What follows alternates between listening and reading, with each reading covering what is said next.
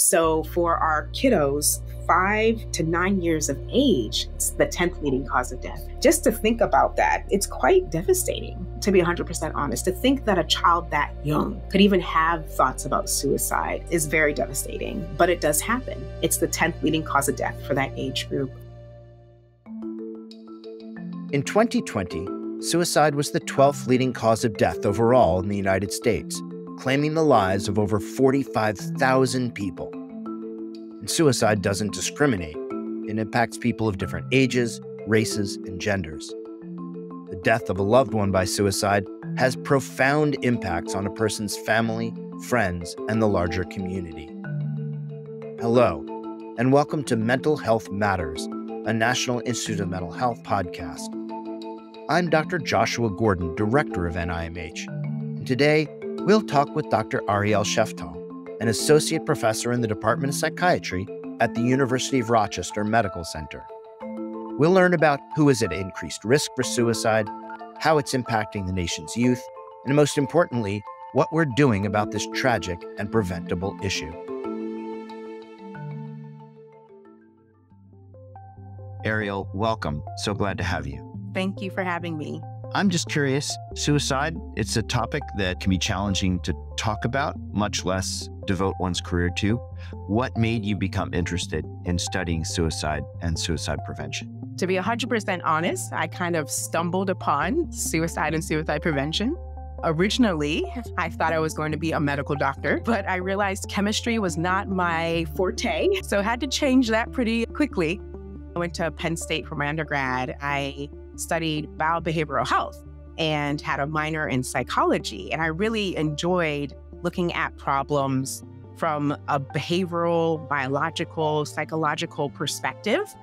And I continued to just really enjoy that and went on to Ohio State and got my master's in human development and family science and had all of this combined and learned how mental health could be associated with different systems depending on where you are and what you're doing and who you're interacting with. And it really opened my eyes, to be honest, about mental health. That was something that really excited me. And I happened to stumble upon Dr. Jeffrey Bridge at that time, who had just joined Nationwide Children's Hospital. And he was actually studying suicide and suicidal behavior in adolescents. And it really hit a nerve, to be honest. So when I was 14 years of age, my mother passed away from cancer, and I started living with my grandmother. And during that time, I was starting high school. I was trying to figure out my life. You know, at 14 years old, my mom, who was my best friend, had passed away, and I was really lost. And I love my grandmother. I mean, I love her. And still, she's the strongest person I have ever known in my entire life. But, you know, we had a really big age gap. And I think, unfortunately, she just didn't quite understand what I was experiencing. And she was very smart, though. She actually had my older cousins check in on me very often because she knew that it would be better coming from my cousins at that time than from her specifically. And I went into this very deep, dark space and started to have suicidal thoughts myself. Yeah. So I could relate to this study that Dr. Jeffrey Bridge was doing. And I wanted to understand, what was it about suicidal behavior during this stage of the lifespan? How could we help individuals? How could we get the care for these adolescents so that they don't suffer? And what could we do on our end to help them to get through this space that I had, thank goodness, been able to achieve and to be able to get through? But I had a lot of family help to get me through that really dark space in my life. And some of those individuals, unfortunately, that I interacted with during that study didn't have that. And we had to be that barrier, so to speak, and to getting those kids the help that they needed and to make sure that the quality of care that they were receiving was high so that they can move on and get better. So for you, during your training, suicide prevention, it was professional, but also deeply personal. Absolutely. I'd imagine that hasn't changed. No, it hasn't. It really hasn't. I am very, very committed to the field, and not only because of my own personal experiences, but all the experiences that I've heard about. I've been in this field for which is so crazy to believe, 17 years now. And I've been able to actually study suicide from different perspectives. But that's great. But hearing the stories from the families that I work with, that's even more motivation to keep going and keep striving and keep doing better. And that is something that I take with me every single day. And if I can help one person, then I feel that I've done a good job and that I can actually keep on moving forward to help another one and another one and another one. Before we go any further, let's talk about language. What do we mean when we use terms like suicidal ideation or self-harm? Yeah, so suicidal ideation is just thoughts about suicide. So those can range anywhere from something that's very passive, like just wishing you were dead, or all the way up to a thought that has a specific method in mind with intention to actually act on that method. So they can range, but it's really just a fancy way of saying suicidal thoughts. And then when talking about self-harm behavior, that is actually different in terms of suicidal behavior, just so everyone is aware. So self-harm behavior is when someone actually hurts themselves on purpose, but they do not have the intent to die. And usually these injuries occur to help someone or a person to actually get the emotions that they're experiencing out, if that makes any sense. And some people actually indicate that they self-harm because they feel so numb on the inside that they want to see something or feel something. Suicide attempt is when an individual will actually hurt themselves on purpose with the intent to actually die. That intent is what's really important. That intent to actually want to die has to be present for it to be a suicide attempt. And then suicide is what we would call someone that dies by suicide. We used to say someone committed suicide. Yes. You used died by suicide just then. Mm-hmm. And tell me why that's become a more preferred way of saying it. What's the story there? Yeah, so back in the day, suicide was actually considered a crime. And that stigma continues to be present in our field of mental health and suicidal behavior. Like, so you commit a crime, you don't commit cancer, like you don't commit heart disease. People die from those things, and people die from suicide. And so we actually have changed the language so that we can get rid of that stigma and actually start talking about the problem freely. And that takes the onus off of that person dying by a specific method versus them actually committing a crime and making it criminal. So it's something that happens to you because of an underlying illness. What are those underlying illnesses or risks? What increases the risk for suicide?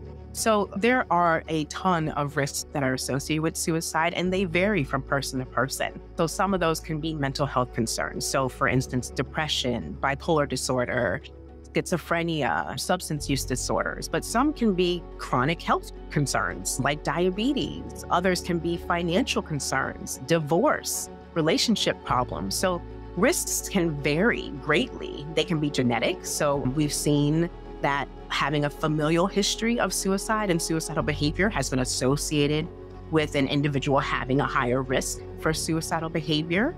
Or they can be environmental, like experiencing bullying or being a bully actually puts you at higher risk for having suicidal thoughts and behaviors as well. What about the link between suicide and depression? We often think about suicide as a potential outcome from depression, but not everyone, right, who dies by suicide is depressed. Tell me about that link. So there are individuals in this world that suffer from depression, and there are individuals that unfortunately who have depression who die by suicide. But that's not necessarily the case, that once you have depression, that is going to be your cause of death. There is a higher association, yes, but individuals that suffer from depression don't necessarily have suicidal thoughts. So there's different risks for different individuals, but there is a higher risk, unfortunately, for those who do suffer from mental health concerns. So I focus on youth suicide primarily. Depression is actually not the disorder that we're seeing that's associated with suicide death. What we're seeing actually is ADHD. So attention deficit hyperactive disorder. And those are in kids, 5 to 12 years of age. So it depends, again, unfortunately, on what group of youth you're speaking of or individual that you're speaking about when looking at the association between depression and suicidal behavior. So bottom line, suicide, suicidal thoughts, these are seen, yes, in individuals who suffer from depression, but also in individuals who suffer from other mental illnesses and other environmental conditions. Yes, absolutely. Nobody is immune. And unfortunately, if you were to do a survey from around the world, you would find that a lot of people have had thoughts about suicide. It doesn't see race, it doesn't see age, it doesn't see sex. Anybody can suffer from suicidal thoughts and behaviors. So I think we need to change our mindset a little bit in terms of thinking about this being a public health problem for anyone. How many people die by suicide in the US each year? Yeah, so that's a great question. How big is the problem itself? So in 2020, suicide was the 12th leading cause of death, and it was the cause of death for about 44,000 individuals.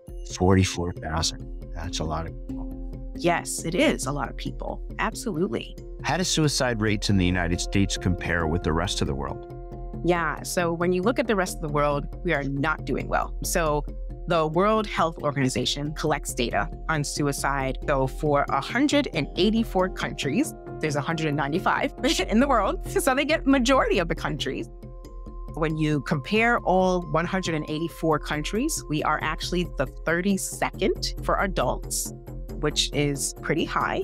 Our rate in 2019 was 14.5 per 100,000. And then when you look at Australia, it was like 11.3. United Kingdom is even lower at 6.9. And then Israel is even lower than that at 5.2 per 100,000. And when you look at youth suicide, it's even more horrifying, to be 100% honest. For the United States, we are actually 19th when you compare all the rates. Yeah, 19th. 19th out of 184. 184. So compared to the rest of the world, we've got a lot of work to do. Absolutely. Changes in rates that you described, are those changes happening differently for different people, for different demographic groups? So suicide does differ depending on the age group. So for 25 to 34-year-olds, suicide is actually the second leading cause of death. And then for our 35 to 44-year-old individuals, it's actually the third leading cause of death. And this differs even more when you start looking at youth. So for children 5 to 19 years of age, that's the primary age group that I focus my energies on. It was actually the third leading cause of death in 2020. And it touches my heart even more now. I have young kids myself. I have a 6-year-old and a 10-year-old. And to think even that those thoughts have been on their minds is devastating. And it's rising faster in that age group, isn't it, than in other age groups? Yes. Yeah. So when you look at the breakdown, so over the past 20 years, for our teenagers, 13 to 19 years of age. So we've seen from 2000 to 2020, we've actually seen a 38% increase in that age group. But for our 5 to 12-year-olds, it's actually been 107%. Wow, that's more than a doubling in the rate of death by suicide in young kids. 5 to 12. And unfortunately, another area of my research looks at Black youth suicide. Mm-hmm. Yep. And unfortunately, we've seen that rate is even more drastic. For our Black youth, 5 to 12 years of age, they're approximately 2 times more likely to die by suicide than their white counterparts. What's happening in this age group is that suicide seems to be the leading cause of death for Black girls, 12 to 14 years old. A lot of research to be done, a lot of work to be done. Do we know why these changes are happening? And in particular, do we know why these changes are happening differently for people from different groups? The research, it's still pretty young in terms of where we are when looking at minorities. So youth of color, individuals of color, to be 100% honest.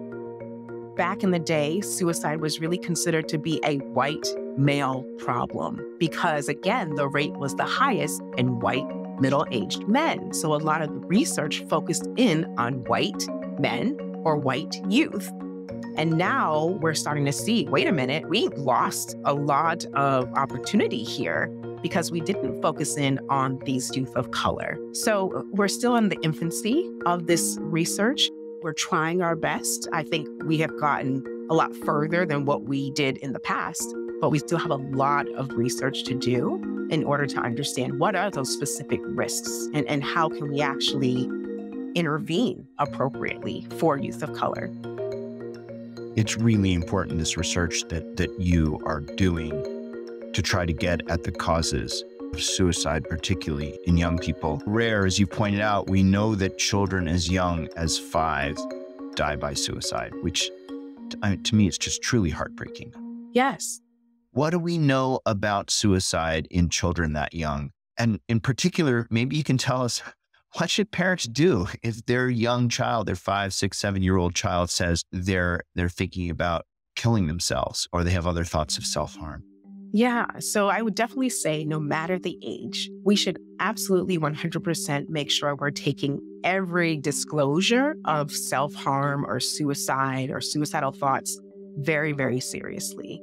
And I know that can be very hard for parents to do, even, at this young age, to even fathom that my kid is saying these words, actually speaking these words, and they actually mean these words. Because, we never ever would have ever thought that my 5-year-old would think that they want to kill themselves or hurt themselves on purpose. And we have to do something about it. As a parent, this is going to be a very scary space that you're going to be in, but we have to make sure that we get the kids, even at this younger age, the help that they need immediately so that we can make sure that they're okay and that they can get off of that trajectory towards self-harm behavior or towards suicidal behavior.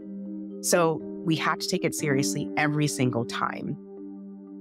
Your research has shown that Black youth, particularly very young Black youth, have a higher rate of suicide than white youth. What do we know about this? What are the circumstances in the Black community that might be contributing to this difference? So I will be 100% honest. Black youth suicide was something that we kind of stumbled upon with myself and my colleague, Dr. Jeffrey Bridge. He received a phone call from a media outlet that asked him about a suicide death that had occurred in an 8-year-old. When we started to break the data down by race, what we found is that for our Black males, they actually had a significant increase in their suicide rate versus white males. So we started to dig a little bit more, and he did the analysis over and over and over again because he couldn't believe what he was seeing. And then he had me do it, and it was the same results, unfortunately. And it was just something that we weren't understanding, to be 100% honest, but we knew it was important for us to report. And what we found is that for Black youth specifically, 5 to 12 years of age, they were about 2 times more likely to die by suicide compared to their white counterparts. So again, why? That's the big question. So when I started to think about the problem, when I started to sit down and really do some introspective work, so to speak, I started to think, what are those risk factors that Black youth may actually experience that white youth don't necessarily? Well, one of them, unfortunately, is racism, discrimination, right? And recently, that has been shown to be associated with suicide death, suicidal behavior, suicidal thoughts.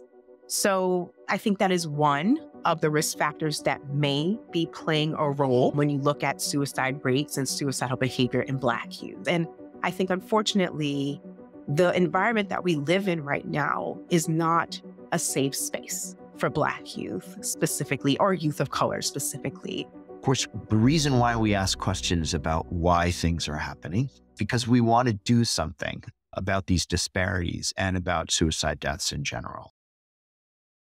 Are there ways that we know of now to reduce suicide deaths? That is absolutely the reason why we ask these questions, right? We want to do something. We want to change the trajectories that we're seeing, these trends that we're seeing. And I think, unfortunately, the research is still not done to be able to say, oh, yeah, use this prevention program or use that prevention program. But I do think there is hope. And I think that's why I still am in this field to this day, is because I think that, number one, suicide is preventable. Everybody can prevent suicide, no matter who you are, no matter how old you are. But I think also there are some promising avenues for preventing suicide. I think in terms of youth suicide, there have been programs that have shown good promise. So Signs of Suicide is one of them. And they actually, I believe, are starting to take the signs of suicide and bring it down to elementary school age. Tell us more about Signs of Suicide. What is it? So it's a school-based program specifically, and you educate everybody from the top to the bottom within that school setting. So it's the principals, the counselors, the teachers, the cafeteria staff, the environmental services staff, the students. You are telling them all about what are the signs that they should be looking for in any individual that they interact with that is concerning and that they should act upon. So these things could be, isolating themselves, like not answering your text messages anymore than what they used to, acting differently, giving away possessions, like things like that, that just spark like, this isn't right. Behaviors have changed. So it educates the entire school on these behaviors. But not only that, it tells them what to do when they see these behaviors present, but it also brings the parents to the table as well. So it educates the parents of the students also. So you basically are creating a system of prevention within one school setting that can go outside of the school into the family setting. Maybe it's the fact that you've been there yourself that helps you understand that reaching out to kids and talking about suicide is a helpful thing rather than a dangerous thing. Many of us are reluctant to talk to anyone, much less children, about suicide, because it's a scary thing for us to think about. We worry that we're gonna cause them to think about it, or we're gonna impact them that way. So just the fact that you intuitively understand that kids want to talk about this stuff and they appreciate learning from you more about suicide. I mean, that's powerful. Yeah. And there's actually research out there that says that if we talk about suicide, that does not put the thought of suicide in a child's mind. There's research out there that supports that argument. It actually gives an opportunity for a kid to feel like, oh, I can talk about these things with you. And I can actually be very honest and open with you about not only this, but other kind of risky behaviors that they might be doing or might be thinking about doing, right? So we have to break that barrier. We have to understand that this does not put those thoughts in that child's mind. If the thought's there, the thought's already there. And us not knowing that the thought is there is what actually does more damage than good. You've now mentioned research several times throughout our conversation. NIMH has been supporting research now for 75 years. Yes. A lot of that in the suicide and suicide prevention research field. What has been NIMH's role from your perspective, and how far have we come in terms of understanding or preventing suicide? Number one, NIMH is the number one funder in the government world when it comes to suicide prevention and research. So if NIMH wasn't present, number one, my research couldn't be. So I'm very grateful for that. And thinking even way back in the day where suicide was this taboo topic, where we didn't want to talk about it because, again, we had all these thoughts about, well, if we talk about it, it's going to open this big can of worms and people will become suicidal. Well, no, I think NIMH has actually made that very clear that talking about it is necessary and that we need to continue to have this conversation. We can't just, brush it under the rug. And I think, unfortunately, that's been the case for many years, that we've kind of brushed it under the rug, that suicide doesn't really exist and that we don't really want to talk about it because it'll bring up other things. So I think NIMH is absolutely the one that's driving the conversation and making sure that you are all working with other institutions and other organizations to make sure that people understand that suicide is a public health concern and we have to do something about it. Is there anything you think the field could do better when it comes to studying suicide and supporting the work necessary to study it? So I think engaging community, getting community organizations to be at the table to give you input about your own research ideas, to actually listen versus just talking to, and to gain insight from the community, because they're the ones that are on the ground and working with these families and working with these youth and understand the problem probably a little bit better than what we do. And I think they are the insiders, and having their input and being able to hear what they have to bring to the table and to help actually form our research ideas can be extremely beneficial. And I think will play a big role in actually changing the trajectory that we're seeing. The other thing is the youth voice, which is something we haven't done in the research field. We have not done a really good job at listening to youth that have lived experience and understanding what we can do better and understanding what that experience was like when they did have suicidal thoughts. What were those experiences that they had prior to suicidal thoughts? What happened when they were hospitalized for a suicide attempt? What was that experience like for them? And gaining perspective from the youth themselves is something I think, again, will help us change the way that we look at the problem and also give us some insight on where to go in terms of intervention and prevention programming. Have you been involved personally in some of this research in these kinds of evidence-based approaches? Yeah, actually I have. And that's why I say signs of suicide, but there are other ones out there as well. But signs of suicide, when I was in Columbus, Ohio at the Abigail Wexner Research Institute, we in the center have a prevention arm, which is actually educating schools in central and southeastern Ohio. So we actually have a whole team that was dedicated to going to schools, doing the signs of suicide training program, and then also implementing the program and then training the trainers so that they could keep the program going. So I was actually involved in that program. And we were also involved with Boys and Girls Club.